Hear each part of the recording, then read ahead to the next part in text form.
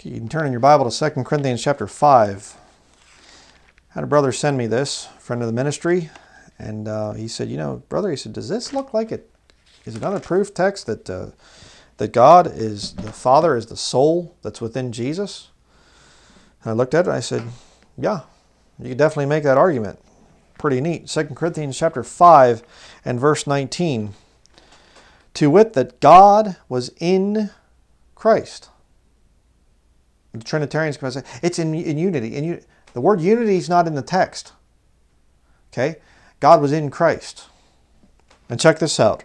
Reconciling the world unto himself, not imputing their trespasses unto them, and hath committed unto us the word of reconciliation.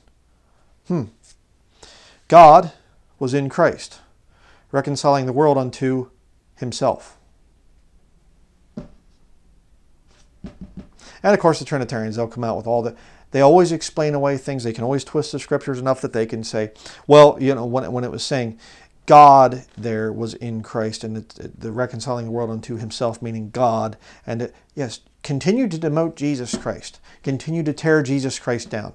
Jesus is not fully holy God. He's not 100% God. He's just, a third of God and one of three or whatever else. But yet he's 100%, but yet he's not totally, the Father. Yeah. So just thought that was an interesting verse. Wanted to share that real quickly. Thank you, brother, for sending it. I've been wanting to make a little video about it, but really good.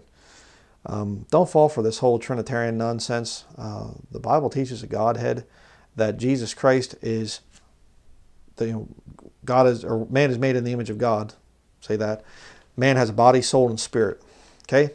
Now there are three parts, or whatever you want to, things within the Godhead, however you want to say it. There is the body, soul, spirit. Jesus is the body, the Father is the soul, and the Holy Ghost is the spirit, very obviously. Okay? If you can't get that from Scripture, well, you have some other problems that you need to take care of. So that is going to be it. Thank you for watching.